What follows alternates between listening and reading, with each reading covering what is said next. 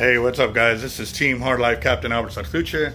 Well, that video got out about me talking about Bob Hall Pier, so I'm actually going to have an interview with Channel News. They are covering the story about Bob Hall Pier and what they're doing to it and so forth. However, I wanted to make sure that the interview and whatever they decide to leave in there is in the right context. Because I'm sorry, I've seen where they come in an interview and they cut out and they make it seem a certain way, so I just want to cover my six. So I'm going to leave this kind of running and record our conversation. So I'm going to do it like this. We're doing it right here. I'm going to have my reels in the background just so, you know, they can check it out. But I won't be talking to that camera. I'll be talking to the other camera, and we'll definitely go from there. But I am really excited because that was not even 5 hours later that we got the phone call that they were interested in doing an interview with us. So this is great.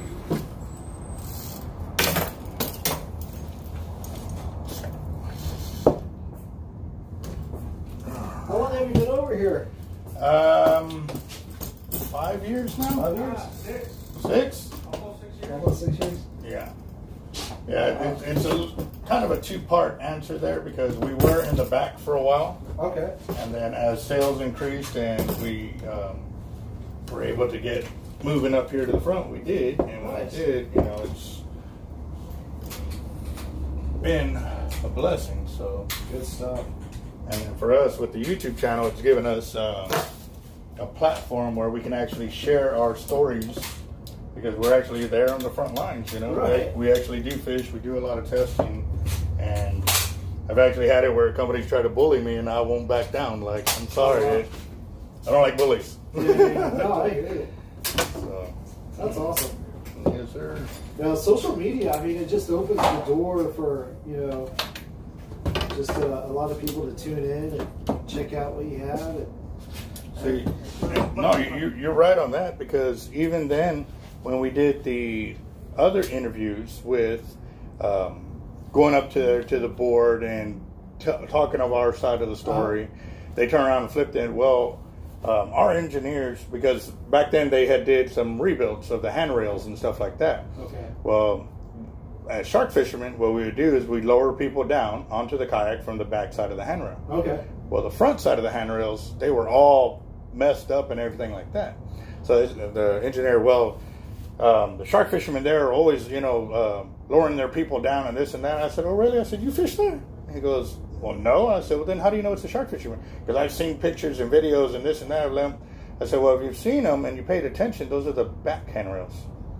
Y'all are fixing the front handrails, which we have nothing to do with, you know, unless we're out there fighting a fish and we lean up against it to fight a fish. I said, so your knowledge of what's going on, you're not really in tune to it. I said, you want to know, come ask a fisherman. Gotcha. And so when I was talking to him about it, the other guys, well, he's not here for all of it. Like, they were trying to shush me up. I said, you know, y'all are asking us the questions, so let us at least answer them, you know, so. Crazy. I'm going to keep you as a contact anytime I have a fishing story. It won't be the first time. Yeah. Yeah, I've been actually on the news multiple times for like my big sharks that I've caught from Bob Hall and held the land-based world record. And then when it comes down to, like, they were talking about new shark fishing regulations and stuff like that. So yes. Yeah. Okay. Yeah, which is a whole another story. And they were supposed to have a meeting about it. You know, in Austin, they never contacted anybody to say when it was.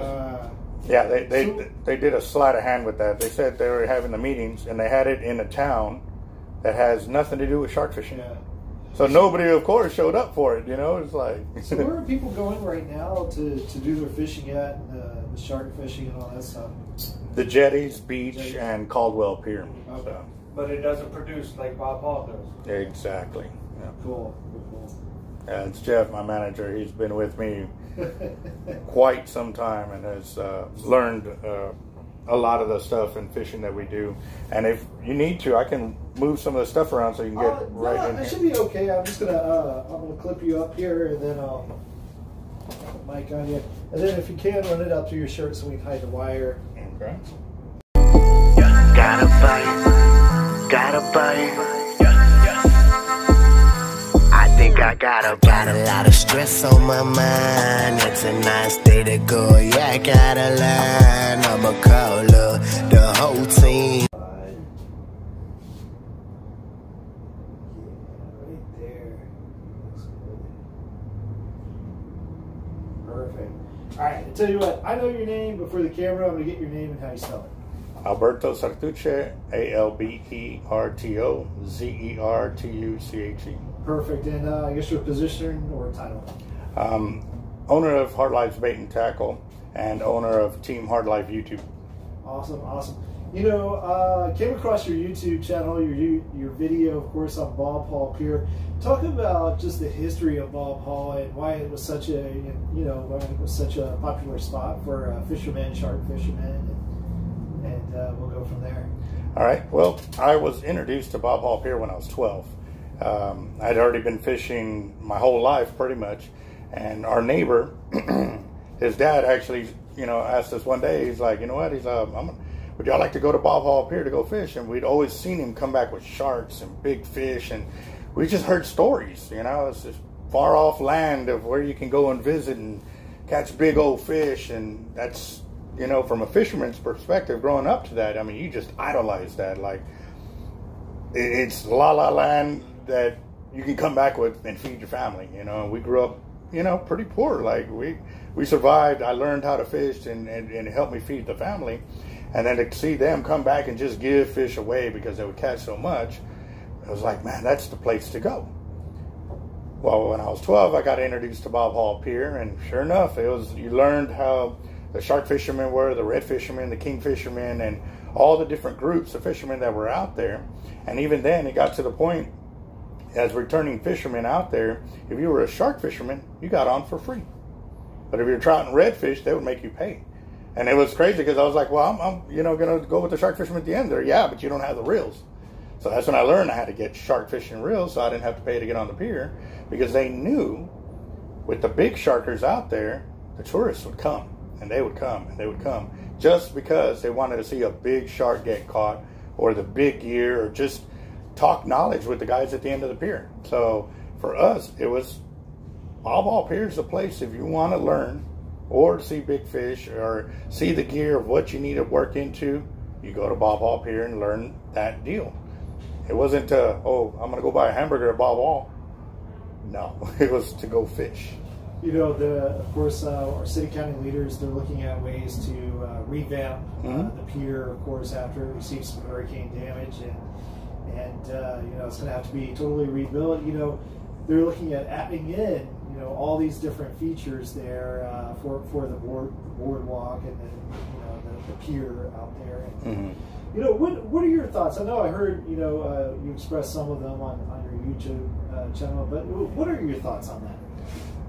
Well, actually, it's a two-part answer for you. One is the pier was actually designed to fall apart during a hurricane, and then they can use sonar, pick the pieces back up, and put it back together as a Lego set. That's why all the pieces were the way they were. It's made so that way it can be knocked down and rebuilt. Now, years later, we can understand that they want to change it up and ramp it up, and awesome. But what do you mean by that? You go to this page and you have these selections, A, B, and C. I don't like A. There's the overhang, this direction, this new chair for B, there's different kind of seating for C. Well, where's D? I don't like any of that. Why? I can't cast. We go out there, we're fighting a fish, and people got their family to picnic out on the chair, and you got to move left or right. You're going to step over a kid or something. So now you're taking away the mystique of going to fish to Bob Hall Pier. Now it's a amusement park or a picnic pier. If they want that, build a separate pier and make it a surf pier. Like a surfing pier. Nobody fishes. They just go out there for the big waves. Like they do in California. They have piers where you can't fish. It's all surfing. Well, if they want that, build something different. This is a fishing pier. Bob Hall Pier is known throughout the world. I've talked to people from Africa, Australia, Europe, Australia, Japan. I mean, they all come out there because they've seen and they've heard stories. They've seen pictures. They've seen, especially now with YouTube and all these social medias that are out there, is giving us more power to show what's actually going on there. a lot of people have heard stories about me on the pier, and I've heard stories about other shark fishermen on the pier. But now with video and pictures, it's all coming to light. Like, no, that place really does catch monsters, or it really does do this. The awning that they're wanting to put at the very end. Right now, they can't even keep up with the poop at the end of the pier coming off the lights that are out there. And they want to put a big old awning. I've seen the one at Copart. It has big old slats, and yeah, it's partial shade, not completely. So what's going to end up happening, birds are going to be sitting up there, and they're going to be pooping on everybody on the bottom. So now they're going to go back to their drawing and say, oh, well, we're going to have to readjust and put needles so birds don't go flying up there. Okay, so further down the road, a hurricane comes back. That thing's going to go flying. It's going to cause more damage. Land halfway down the pier, probably take it out. And then they're going to charge us for maintaining it. And, I mean, all these extra hidden costs that they're not talking about. And for us, it's the bottom line. I want to go out there and fish. That's why I'm paying so much to go out there and fish. I don't want to have to worry about a family going out there for a picnic and have nothing to do with fishing. They want to take up a big old spot because they're on the water, above the water. Come on, at the very beginning of the pier, I love the recommendations. That's cool. That keeps all the picnicking, the food, the restrooms, and all of that. Yes, separated. That's by all means. Hey, have carnivals out there. I don't care. But at the end of the pier, I'm out there to fish. I'm taking my kids away from all of this electronics, all the games, and Mother Nature. That's what it's there for. Doing something God intended us to do, and it's be outside. Learn to feed our family, learn to feed ourselves, and pass on knowledge. I don't know at this point if anything is finalized, but what would you like to express, of course, to our county leaders about this project? They need to listen to the fishermen. These are those tourist dollars are there because of the fishermen. The fishermen are why they come down here. Oh, they heard of Bob Hall Pier. They heard of this. They heard of that. What do you want it to be now? Oh, I heard it used to do this back in the day. They don't do that no more. Oh, yeah, I remember my grandpa used to fish out there, but they don't allow fishermen no more. Why? Because some kid got hit, on a cast out, Accidents are going to happen. I've been out there, I cast out, weight breaks off, line breaks off. Fishing line fails. It's going to happen. I've seen leaders fly left, leaders fly right, but as a fisherman, I know this. Normally we warn people, hey, headache, or going out, or something. Somebody that has never been out there and has fished the pier will know what those signs mean, or to be on the lookout. They're going to, something's going to happen, we're going to, hey, and they're going to look right into it instead of being aware of it. There's so many things that with fishing, it's got to be addressed. I mean, they are repairing the fishing pier, not a boardwalk. So you want to make sure they're considering the fishermen out there versus everybody else pretty much. Yes, because without the fishermen, the tourists ain't going to be coming out there. I mean, at the end of the day, like I said, they're going to hear stories of what it used to be. Oh, no, they don't do that no more. That would break my heart. I go out there and, hear, oh, man, we used to slam big old sharks, fish these kind of reels, and, well, why isn't nobody doing it? Oh, they changed it, and now it's a boardwalk, or it's a picnic pier. Man, that's depressing. That just, like I said, just it coming out of my mouth right now hurts my feelings. It really does. And talking to, even on my channel, everybody is just blowing that video up about, yes, exactly, that they want to go out there to fish. You're going to take that right away from those guys to provide for these tourists, saying they're there for the tourist dollars. Without us, these guys ain't going to come back out there. Have you reached out to any county leaders yet? Or we were saying they just had those 3 options there on the survey. So have you gone further to express? I know you're vocal and you have your YouTube outlet, but have you reached out to any of the leaders? Or? Yes, I actually on the comments at the very end of your selections process or whatever, I put on there. I said, where is our ability to say no? They didn't give us an ability to say no. They just said it's A, B, or C, and that's it. So you had to vote for something, and it really wasn't voting for something. It was the lineup, like most priority, A, B, or C. Which one do you want more or less? It wasn't the ability to say, no, that we don't want that out there. It was these choices, and that's all I was given. So in the end, I put all of this in there on the email. And then I even saw where we were able to email the Judge Canales, yes. And I emailed her the same way. Like, where was our input on being able to say no? Like, we don't want that stuff out there fishing. Fishing Bob Hall Pier, we lean off the back handrail and we cast toward the front, because it's too shallow this way to just sit there and throw a cast and get good distance. There are days when that extra 15 to 20 yards determined whether you caught fish or you didn't catch fish.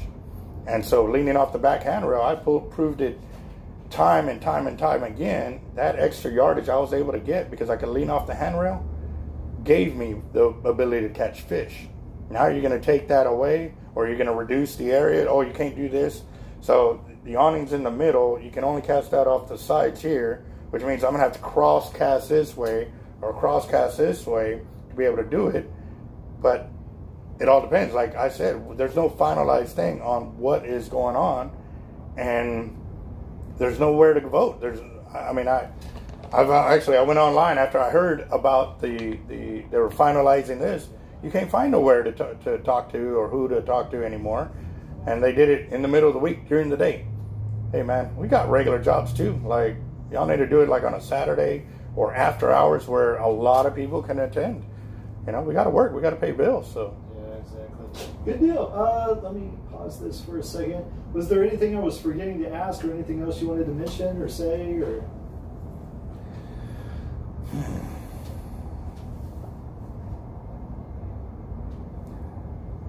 I guess, you know, if they go through with this plan, you know, with all the different features and everything, you know, it's just one of those things. I guess, is it going to make it, well, you've been saying, you know, is it going to make it tougher on fishermen to actually go out there and do what they love? I'm going to go with yes on that, because now they're adding in these benches. And if they've ever done any research on how we land big sharks, before I started creating big shark landing nets, we walked them down to the beach. Because now, shark fishing ain't about killing everything. It's about CPR, bring it in, get a photo, get it released as quickly as possible. And, you know, we've done thousands of sharks, taking them to the beach. Now they want to put out bigger points of having to go around, you know, little eye junctions or something like that. And then they want to put benches and stuff. When we moved a shark down, it's a crew of guys moving down the pier to help guide, to let people know, hey, we're coming in, we're moving a shark. And for the most part, everybody's cool about it. But if you put a chair like they do at Cope Park, there's not going to be real safe room to be able to move. And are people willing to move at that point? Like I said, they're going to be getting into this mindset that they want, this is their area. You don't cross it. Sorry, bro, we're not in your backyard. We're on a public pier. They're going to take a lot of that sense away of it being public to more of, hey, this is the spot, this is where we're at, nobody can cross it. And I have a feeling it's going to really make it difficult for fishermen to continue doing it or landing bigger fish the way they set out to do. I mean, I've got several $100,000 worth of tackle. Now I ain't going to be able to use it because they were on that pier because they say no. That's the whole reason why I bought it all. It's the whole reason why I'm passing it on to my kids so they can use it. They're going to be killing a lot of dreams. And they kill the mystique. That's what it is. The mystique of Bob Hall Pier. Don't take that away, guys. That's why everybody comes down. That's why you have your tourist dollars, because of the fishermen. You start taking them out, it ain't gonna be the same. You know? Good deal. No, that was great. You did great. Thank you. I'm gonna have to check out your YouTube video a little bit more there. Let's see here. I am going to. What can you show me? I guess if you want to show me maybe some of your products, or just for video. All right, guys. So with this video, I wanted to show this because it gives a lot more insight to what kind of questions were asked, and it gives me the ability to share a lot more of the concern and or thought put behind, you know, what was going on, you know. And now this is all in contingency of what the family is planning on doing, because we've heard that a lot of the stuff that was moving forward has now been put on hold now that the family has put a stop to everything because of what the board and or the judge was doing with the property that they weren't supposed to be doing. So right now, like I said, this video was all said and done before the family started taking matters into their own hands, you know, and we're with them on that. You know, we hope they keep it the way they originally set out to be, and hope that the rest of the public doesn't get punished for the actions of a few that have tried to take it away from us. So, you know, our hopes and dreams are all depending on the family that originally donated the land for public use, and we hope they keep it that way for sure, because then that ensures that we can keep going out there, keep fishing, keep passing on the knowledge and the dreams and, you know, the whole priceless moments that we would catch on Bob Hall Pier, guys. So stay tuned as we continue doing our due diligence of research and keeping up with what's happening with the legal matters with Bob Hall Pier, and we will share it. And also too, you can follow along on the news when they do decide to post up what's going on. So we're definitely excited, and we'll keep rocking and rolling with it.